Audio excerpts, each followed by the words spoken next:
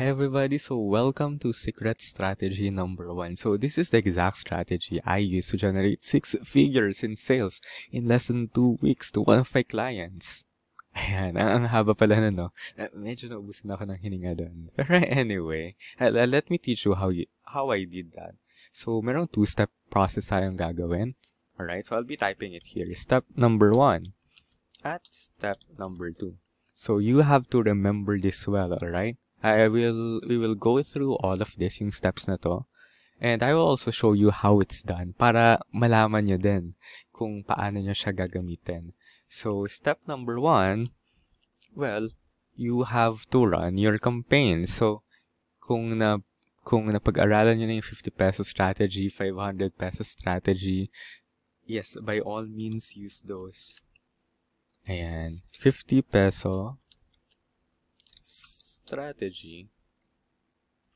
strategy, or even yung 500 peso strategy.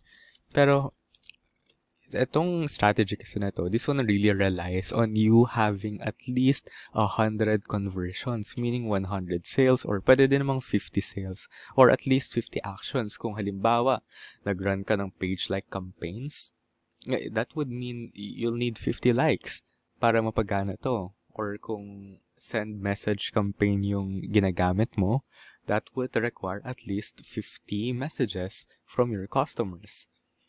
So, iniisip niyo siguro ngayon, okay, pao, mukhang mahirap yun na. Paano kung completely new lang ako?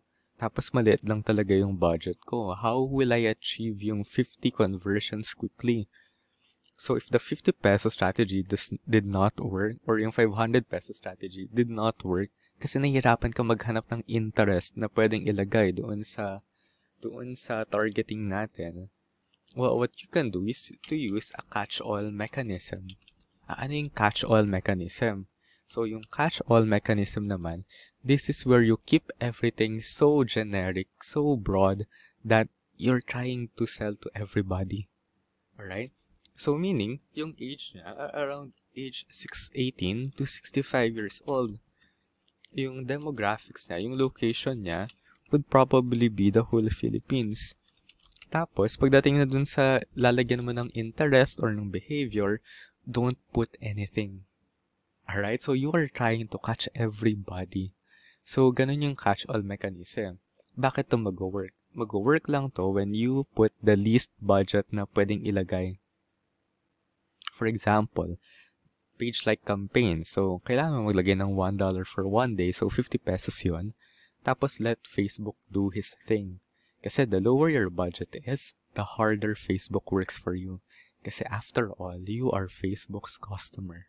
Always remember that you are Facebook's customer and they are trying to sell you these services.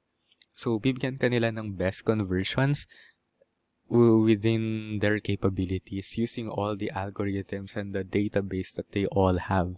So, remember that is the catch-all mechanism. Pero, step 1 pa lang yun Kasi yung requirement for step 1 is that you need at least 50 conversions.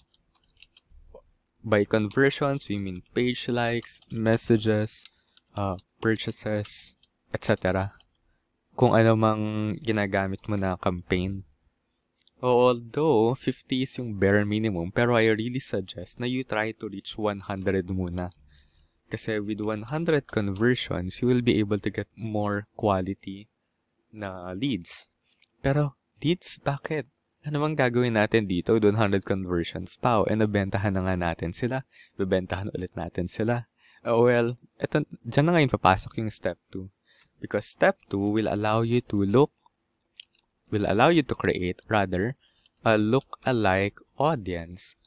Ayan, doon na papasok si look-alike audience. So, have you ever, I don't know, come across somebody siguro and then sabi nila na, uy, kamukha mo yung artistang ganito or yung philosopher na ganito. Ay, joke lang. Wala pala magsasabi na kamukha mo yung philosopher na to. So, artista na lang halimbawa. Di ba, kapag sinasabi natin yun, or kapag sinasabi nila yun sa atin na, tinatanong natin, uy, paano mo nasabi? Dahil ba sa mata? Is it because of the nose? The way I speak? Etc. Tapos, syempre, sabihin nila na, oo, dahil sa mata, pares kayong singket, pares kayo ng color ng eyes, and so on. when it comes to lookalike audience, ganun din. So, ang ginagawa ng lookalike audience ay hinahanapan ni Facebook ng mga kamukha, yung mga nag-convert na. So, itong 100 conversions na to, hahanapan niya ng kamukha. Tapos, mamaya makikita natin kung paano yung magiging process nito. So, meaning pao kamukha, chine-check ni Facebook yung profile picture ng bawat tao. So, meron siyang facial recognition. Ganun kamukha ba yung pinag-uusapan natin? No, silly. It's not that. Yung pinag-uusapan natin kamukha ay yung kaparehas na behavior or interest. So, meaning pala, kahit hindi mo alam kung saan interesado yung customer mo, si Facebook na yung gagawa nun para sa'yo. Pero, pagbabasihan niya yung unang 100 or unang 50 na conversions na meron ka. So, iisa-isahin niya tong mga taong nandito sa list mo na 50 or 100. Tapos ito-check niya, ano ba yung mga similar interest sa kanilang lahat? Ano ba yung similar behavior sa kanilang lahat? Ano ba yung mga pinaka-gusto nilang gawin? Tapos from there, doon gagawa si Facebook ng look-alike audience. At yun yung step 2 natin. So, after you've completed the 50 conversions or 100 conversions, or siguro ngayon yung tanong nyo, Pao, what if I just have a list? Pero it's my first time to use Facebook ads. Magagamit ko din ba to?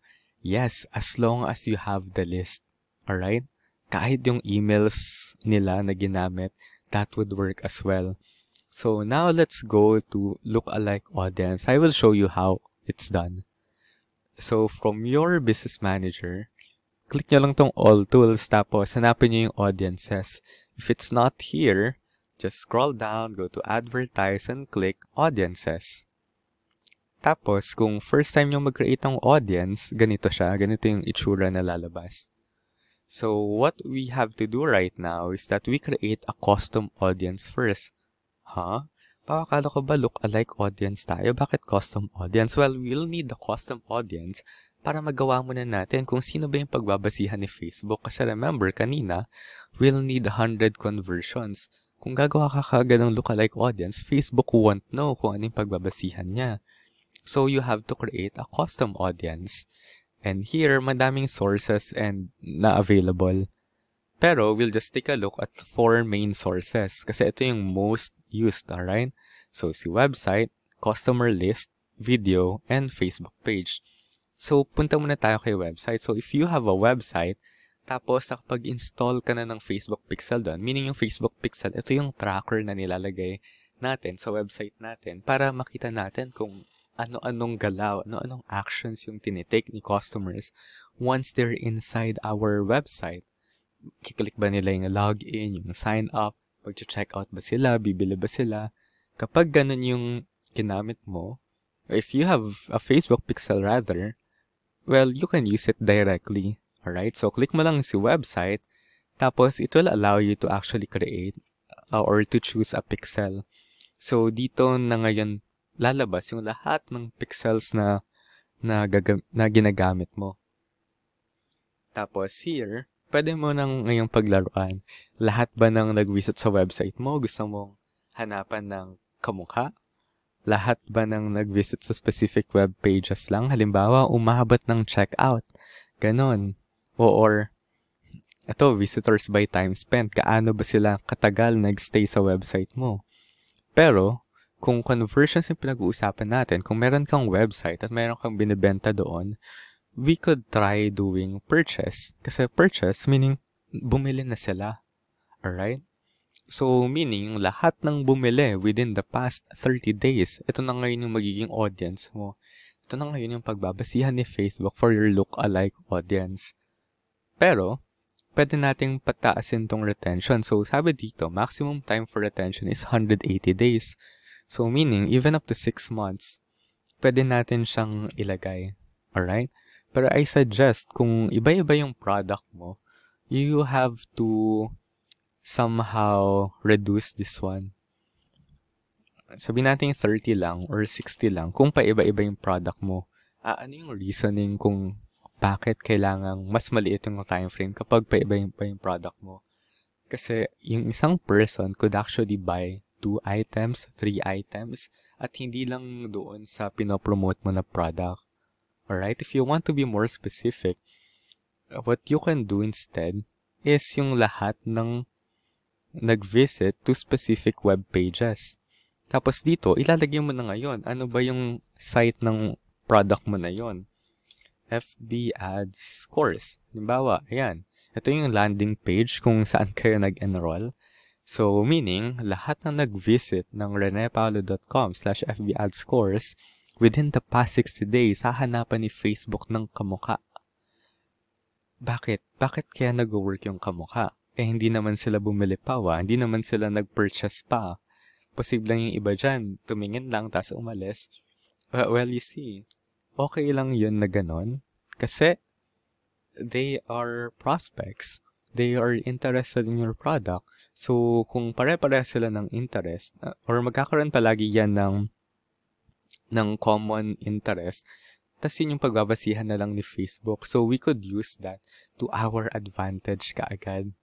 Diba? You can also exclude people, no? Halimbawa, yung lahat ng nag-visit ng sabihin natin main page. Ayan. Kung nag-run ka ng multiple ads, magandang gawin to. Lahat ng nag-visit ng ibang page, or halimbawa, lahat ng nag-visit ng ibang page in your website, tatanggalin natin ng ibang product. So, dito natin siya gagawin sa exclude. Alright? So, after nun, I couldn't test it here kasi this one is a live account. I'll show you yung next step sa next na campaigns na pwede natin gawin. So, usually kasi, dito lang nagkakaiba-iba yung website, customer list, video, and even yung Facebook page. So, let's try going to the customer list. So, paano naman natin gagamitin tong customer list? Sabihin natin nagbebenta ka na offline or you haven't tried using your Facebook ads yet. So, yung gagawin natin dito is mag-upload tayo. Alright?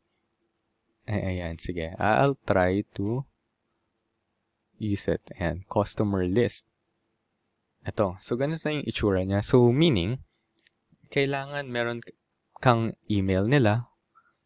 Tapos, itong mga other details pa na pwede. Although, these are not required. Pero, the more details na you put kasi, the more specific Facebook can find your lookalike audience. So, ano bang ibig sabihin nito? So, meaning, email, phone number, punta ka lang sa Google Sheets siguro or kung ano mang Microsoft Excel. Tapos ilagay mo lang sa taas email or tapos first name, last name, ayan. Tapos email, halimbawa, johndoe@gmail.com, John Doe. Tapos you just have to export it sa CSV. Alright? CSV mo lang siya i-export. Once exported na, you can click next. Tapos, customer value, yung meaning lang nun, magkano yung binili ng customer na yon. Well, usually, lifetime value to. So, kung bumili siya ng multiple products, kung meron kang data na available na ganun, put value. Pero if not, you don't really have to put it. Although, it would help kasi mas mapaprioritize ni Facebook kung sino ba yung mga valuable audience mo. So, once done, you just have to upload it here. Tapos, name your audience at meron ka ng custom audience. So, that's how it would work when it comes to customer list. Alright? So, next video, di ba kanina na pag-usapan natin na you can also run video campaigns para manood yung mga tao sa video mo. So, paano naman natin siya magagamit? So, choose yung engagement, pipiliin natin. Ano bang klaseng audience yung pipiliin natin?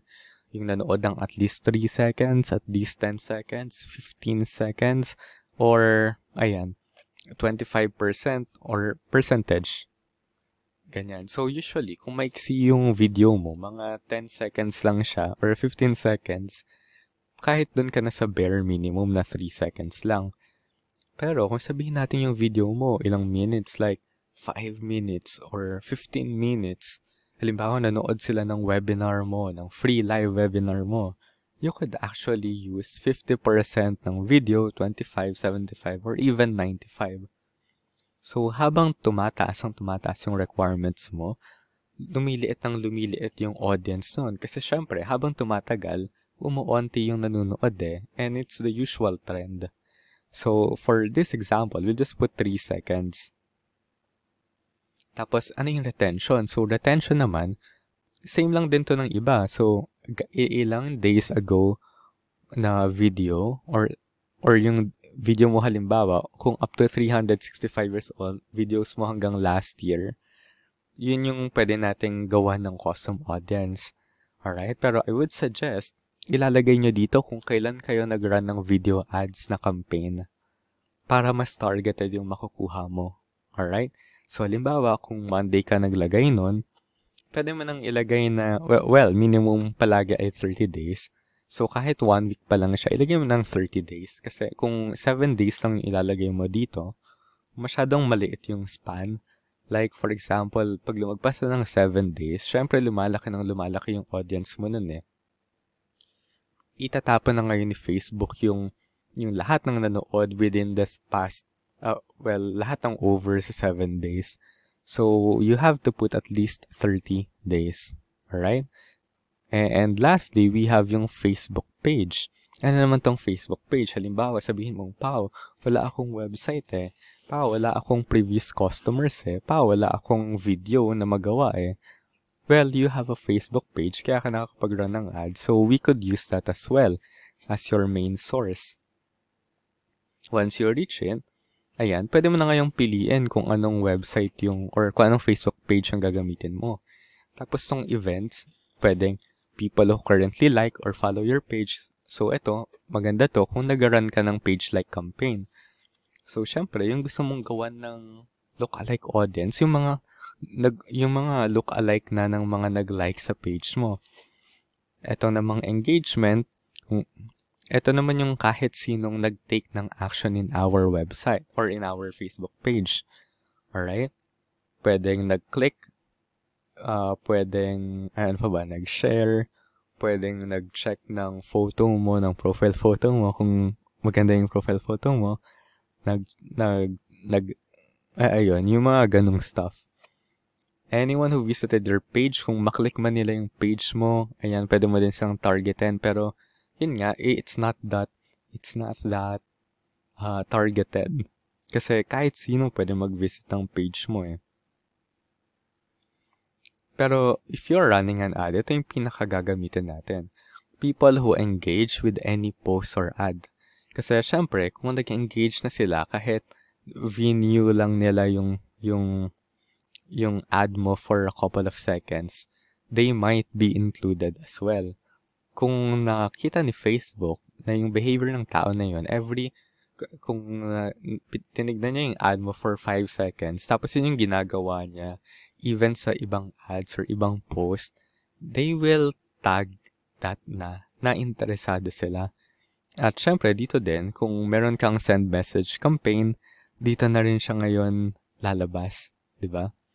So, basically, it's anything na who engage talaga with your post. Kung meron ka namang call to action button doon sa page mo, ito naman gagamitin mo. Kung gusto mo naman ng mas specific pa, people who sent a message to your page, pwede rin naman. Or kung gusto mong mag-save, or kung sinong mga nag-save. Pao, bakit ganon? Bakit parang paulit-ulit? Well, yes, paulit-ulit. Nag-overlap yung mga actions. Pero in marketing perspective kasi, meron silang differences Kasi you are trying to look at your perfect customer. Sino ba yung most fit na customer for you? So, kung nagde-decide ka, will I choose people who engage with any post or ad or people who sent a message to your page? Ano yung gagamitin ko? Well, what you should use is always this. Kahit na messaging campaign yun. Kasi probably, yung ibang nagsisend ng message sa page mo, maybe they're just asking for support, nag-i-inquire lang about random topics, or minsan spam lang. Pero with this one, kung merong send message button doon sa ad mo, well, you can use this one kasi mas targeted. Kasi post pati ad lang yung pinag-uusapan. Nothing external. Tapos retention, you can put, well, what I'm always doing is 180 days kasi ilang months na nag-run yung site. So, this one, we can put post or ad engagement. Ayan. So, as with all the other examples kanina, when we try to put an audience name and we click create audience, ito na ngayon yung mangyayari. Magpa-populate na siya. Alright? So, below 1,000 pa rin yan. Kasi, syempre, it would take a few minutes bago yan ma-update. Pero, with this, we could already start creating our look-alike audience. Huh? Pao, hindi pa pala yung look-alike audience? Hindi pa. We are just creating the current existing audience that you have. Alright? So, tatandaan nyo yan, it doesn't end here. Kasi kung ima-market nyo kaagad to, kung ito kaagad yung gagamitin yung audience, it would be a waste of time and a waste of money. Kasi, customers na sila eh. Diba? And we just created a custom audience. Ayan, nakasulat, custom audience. So, to create a look-alike audience, click lang natin siya, look-alike audience. Tapos, select an existing audience. Ayan, so, hahanapin na ngayon natin yung ginawa natin.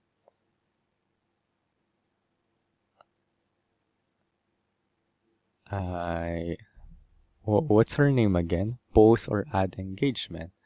Okay. Post. And it's not showing up yet.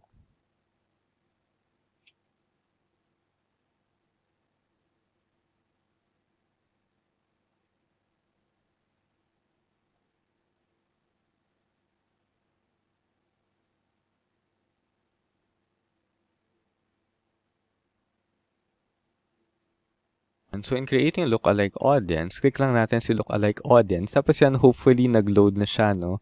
So other sources, tapos hanapin natin si post and ad engagement. Ayan, ito yung custom audience sa ginawa natin. So nandito na siya ngayon. So next na gagawin natin is, well, we have to choose our location. So dahil Philippines lang naman yung sineserve ng business na to, we'll choose Philippines. Tapos dito, number of lookalike audience, ilan yung dapat kong gamitin? Kasi sabi niya, yung definition pala nito ay 0 to 1%, meaning 1% ng total population na kamukha ng audience mo. Nandito yan, 1.1 million. Alright? So, gagawin natin siya palaging 6. Tapos, tigwa 1 million. So, meaning yung total reach na ay nasa 6.6 million kaagad.